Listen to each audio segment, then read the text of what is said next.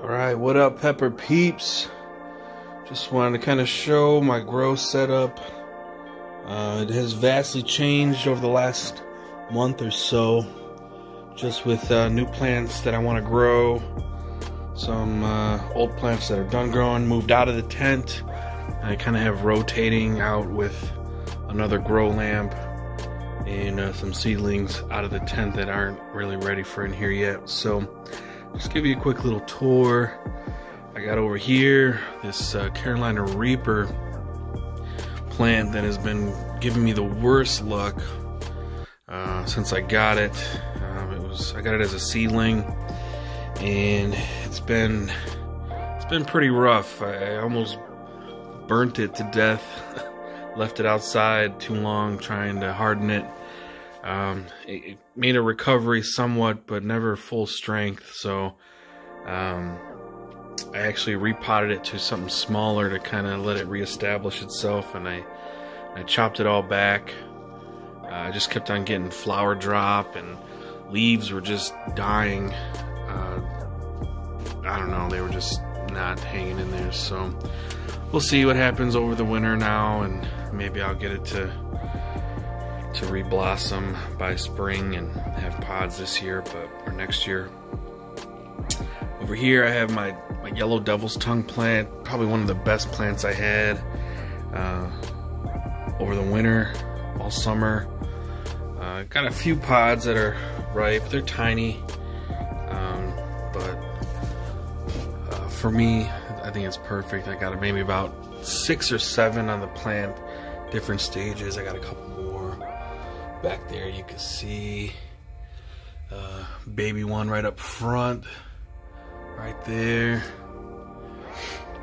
Let's see, down here I got our PLC Grow Challenge for 2020. These are my BBGs. I think these two are mystery BBGs that I got from like a grab bag seed seed bag from Nick Paris, Pepper Pot Nick. That in the back is an orange BBG 7. I got seeds from Goin on that one. Move to the back. I got this Sugar Rush Peach that isn't looking good at all. It was one of my best plants that I had started, and I am not really sure what is going on with it. It looks like I got some nutrient burn. Leaves are spotted up. New growth, however, doesn't look too bad off the top, so maybe it's gonna make a recovery. I just did a hydrogen peroxide distilled water root flush. Kind of just sprayed it until they're clean, I guess. I hope. What I'm asking for is a recovery. Roots look kind of brown, so hopefully it makes a comeback. Down in front here, these 3 are top secret little grow out that I got going on with some friends. Secret cross that we're working on. So these are just F1s that will be revealed later. You can see the one in the back is also experiencing some issues, so I did the same kind of root flush with that one. Hopefully the peroxide will kind of kill down any maybe algae or bacteria that's growing on the roots, and I just got it with distilled water now for the next couple days, kind of give it a flush. These baby plants, these 2 plants actually sprouted at the same time, but this one seems to be doing a lot better than this little guy. This flower bud is from, I think, my devil's tongue. So yeah, I mean, he's okay. He looks healthy. He's tiny leaves compared to that guy. I mean, it's kind of crazy. In the back here I got my solo King Star Lemon Starburst plant. It's a strong little plant. I mean, I planted him, he's tiny, but he already's got roots poking out the bottom, which was surprising to me with how tiny it was compared to my other plants that I have double cupped. So that's going on there. That little guy here is my little mini humidifier. I got this set up in my basement, so the humidity down here is like 30%, so every once in a while I gotta kick that on to boost it in my tent here. Moving on over here, I got my PLC Winter is Canning 2019 contestants. This was my orange habanero in a can. This one was my best plant. I had flowers on it. They looked like they were getting ready to set fruit. Then I had a little unfortunate mishap where I opened up my grow tent a little too quick, and the flap for the front hit the can. It fell out of the tent, flower side down, and cracked off all the stems, so I had to trim it back. That happened almost 2 weeks ago, and it looks like it's making a really good recovery though. A lot of new sprouts, a lot of new growth, so there's that going. This guy is a ghost, red ghost. I put it in a paranormal Hoptivity can. I topped it, so it's really bushy. Overall, it looks pretty good, I think, given the circumstances that it's in a can.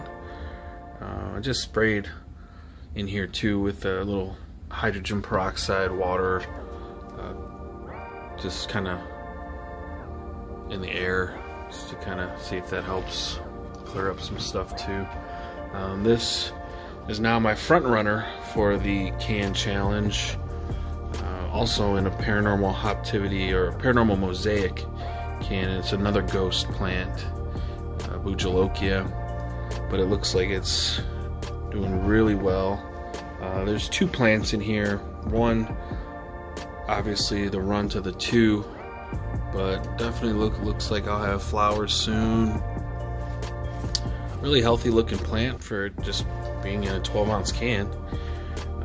Then I have back here the bigger plant. Here is a chocolate habanero. One of my better looking plants that I had. I've only had 2 pods come from this plant all year, so now I have more showing up, and they're looking nice and pretty. One back here, another couple. So they're good. It's probably one of the hottest that I've tried actually out of my plants. I did a whole pod challenge a little while back, and that was probably the hottest pod I ate all at once. The whole mouth burn, but really good flavors. So got a couple more of those going, so that's nice. So my tent is just a 2 foot by 4 foot grow tent. I'm using Sansi grow lights. I have this 36 watt grow light, 70 watt grow light, and then another 36 watt grow light. They're on a 12-hour on, 12-hour off schedule. Just 2 little clip-on fans. I think I got them from Walmart. This one just runs to circulate. I have this one. I turn this one on every once in a while. I'll have it on for a day, then have it off for half a day. Rotate. This one just kind of regulates humidity and fresh air exchange. So yeah, that's the grow tent. I do have it on a little platform. Since my lights are kind of strung up on clips, I can't really change the level of them, so I just change the level of the plants. I actually have them just on a couple 5-gallon buckets, some 2x4s, and then a piece of plywood just to get them elevated. Yeah, so I'll show you the rest of my basement. Excuse the mess, because it is quite the area that I wish I would keep up better. But so over here is kind of like the plant graveyard, where I kind of moved them out of the tent and put them on this table to kind of give their last hurrahs. This is my Scotch bonnet plant. I kept it around because it had a lot of flower buds on it. Kind of did some light pollinating to see if anything took. Nothing has taken so far, so I kind of just set it out here to let it live its last few days till I clear it out. It was just taking up too much room in the grow tent with all the new growth. Here's my first orange habanero plant. I have one left on there, finishing up ripening. I've had this for 3 years. It's trimmed back way now. After this summer, I trimmed it back. Here is a dying jalapeno. I got 2 jalapenos off of it, but I wasn't too worried about it. I was just growing it just to grow. This is the dying Tabasco plant that I actually had crossed. My first cross, which I'll be getting into in a little bit. So that one's there. This is the Peter pepper plant that has only given me one good looking Peter. The plant overall fairly healthy, but all the pods are all over the place with the shape. You can see that here. There's one. There's another one that's kind of just all over the place. 2 more pods there. So got a lot of pods. This one even has a little tail on it. Here it's a decent sized pod, but doesn't look like a Peter to me. Well, a healthy one at least. And then last but not least, the real dead, this cayenne that I had these pods just drying out. They actually started degrading before they were even ripe, so that was kind of disappointed, but they're dried out now. I don't know if the seeds are going to be viable, but I'll save them. Maybe try to plant them. So that's the graveyard. Move over here. It's a bar I built, and my wine crate wall that I also built. There's my bar. Now this is kind of the baby section over here. Like I said, don't mind the mess. But over here, this is one of the Tabasco crosses that I saved seeds from, and it sprouted very nicely. Little baby plant there. This is a BBG of some kind. I put it in rock wool, trying to do a little hydro with it. Just as an experiment, because I haven't tried that yet. This is supposed to be a Bohemian goat. I don't know what it's doing, but there it is. And then here I have 2 more Bohemian goats in rock wool on a heat mat. Hopefully they catch. I put them on there the 14th for the grow challenge for the Chasing Capsaicin group that we got going. That is growing by leaps and bounds. So that's on Facebook if you want to join. Tons of awesome people in that group.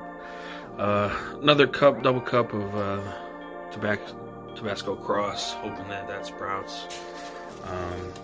But if it doesn't, it's okay, because I got 6 Tabascos. It looks like I accidentally put 2 in that cell and none in that one, because it would have sprouted by now. But Tabasco and orange habanero cross. These are the babies that have started from that. This little cubicle here is kind of like my rehab, or I don't even know what to call it, but I got 2 really bright lights in here, LEDs, and I just kind of rotate plants in here in this little box to give them bright light on, like, for 24 hours if I notice that they need it. This is my ghost plant. It's pretty bushy.